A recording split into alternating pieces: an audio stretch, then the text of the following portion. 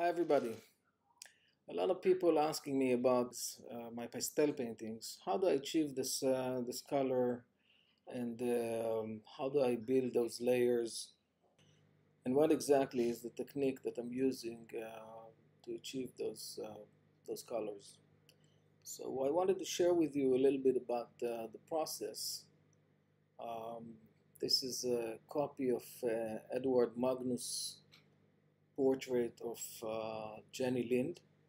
As you can see on the top left, he painted it in 1861, and I really like this portrait, and I wanted to make a study of it and learn from it as much as I can. So after the blocking stage, where I establish the portrait itself um, and roughly the values, not exactly, but almost. I go over the painting with green.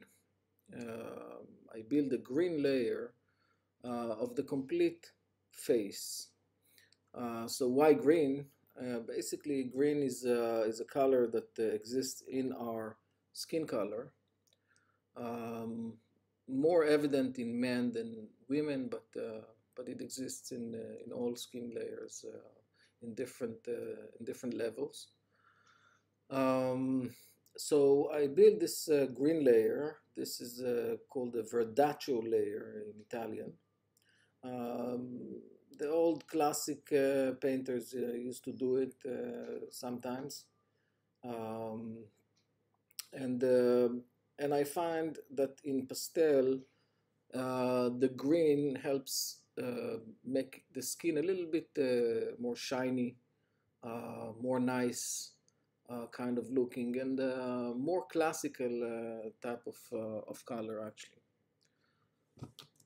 I use a very light touch with my pencil, trying to follow up on the anatomical structure, not pressing too hard, just to see, to feel the face and the different areas that I'm going over.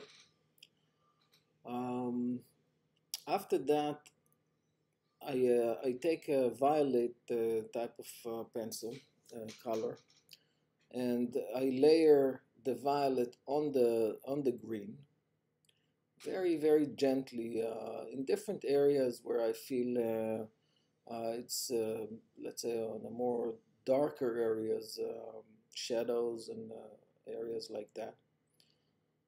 This helps bring a little bit of redness, but not too much. Just build it gradually, slowly, um, piece by piece. As you can see, the portrait becomes a little bit strange at that stage. Well, it was green beforehand, so this is a little bit strange anyway. Um, After the violet color, I go into an ochre, a yellow ochre, a little bit brownish in this pastel pencil. And as you can see, it starts showing up more of a skin type of color and less weird. But you can see that the green is still showing under. And also the violet still showing under.